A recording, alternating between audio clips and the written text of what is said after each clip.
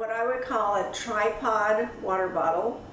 The inspiration for this is my 3 granddaughters. They're ages 4, 2, and 1, but to go along with the 3 sisters, corn, beans, and squash. And so when I started on this, it was going to be a traditional entry for Santa Fe, but I did not get to wood fire it, so I don't even think I entered it out there this year. We have the corn for my little green-eyed Cameron, who's a 4-year-old, and then we have the beans, and she's a little 1-year-old, and that kind of fits her personality as well. And then we have the squash, which is the middle granddaughter, that's 2. And I kind of looked at their faces. They kind of all have this little button nose, you know. So it is a piece that I'm sure I'll keep for the girls. That's very nice. Yeah. But it is a traditional style, right? Just like Anna said, with my own identity put onto it. So. Right.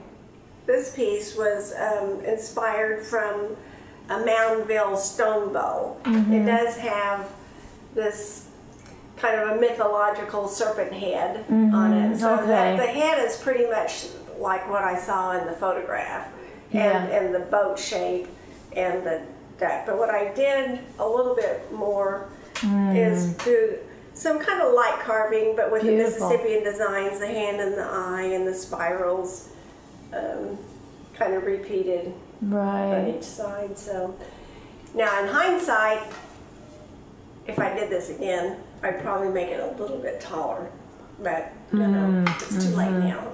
But the head's hollow, and it actually has some little beads in it, which is kind of typical of some of those southeastern, more ceremonial type pieces, is what I would call this.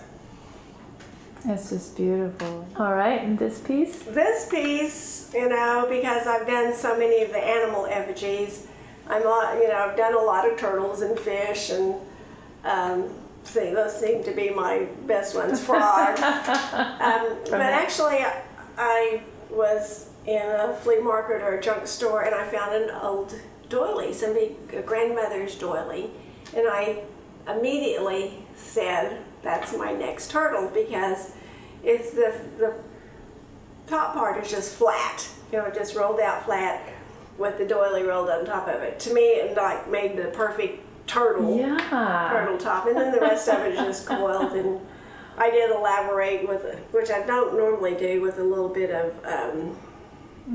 copper foil. So, but it's just a turtle effigy bottle. Right.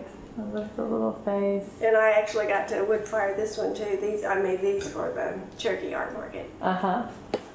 And then I think I can just do the little head from here again for your doll.